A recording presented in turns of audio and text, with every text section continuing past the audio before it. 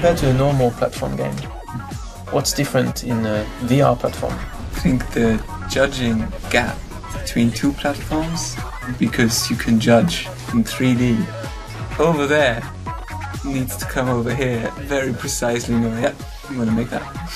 It's true that in a platform game, typically on a normal TV game, the camera is one of the most critical parts of those games. If it's a bad camera, can make the game impossible to play.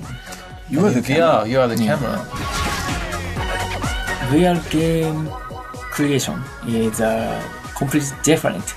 We can't use the knowledge of classic game, so we have to find the solution in the level design. On ASTRO, player doesn't go around too much. Player goes in the straight line. I was really surprised when playing the game where you said, you know, the player goes in a straight line.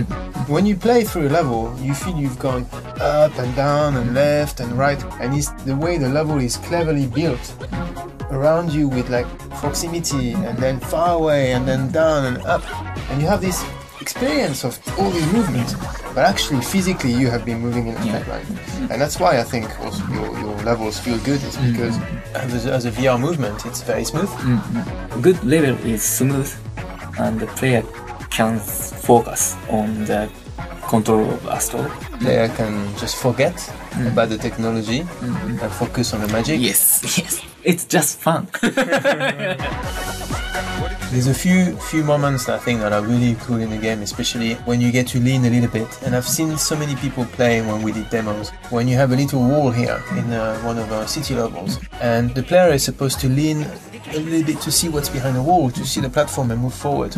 And what you've done is that you put a couple of enemies behind the wall. So the little enemies come from behind the wall, you kill them, and so the first reaction you have is to go and check what was behind the wall, where they came from.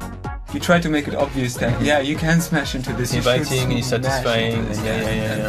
That kind of interaction thing really takes you as the human player right into that kind of game. Yeah. So you don't forget, I'm here too. Yeah. I have to make the motivation. What player can see from here? And what do you want to do from here? And I feel like I'm being pulled and it's like when the magician behind the scene is doing the work and you just enjoy it. The emotions are just like flowing in a way that is like what I'm seeing right now, what I'm feeling. You're in the zone of happiness, you know. It's the beauty of good game design, level design. So. Thank you.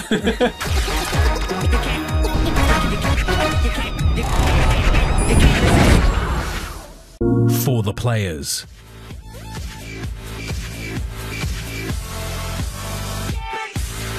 Like and share if you enjoy the video and think others might benefit from this, and of course subscribe and hit the notification button if you are new to the channel and want to be notified every time we post a video.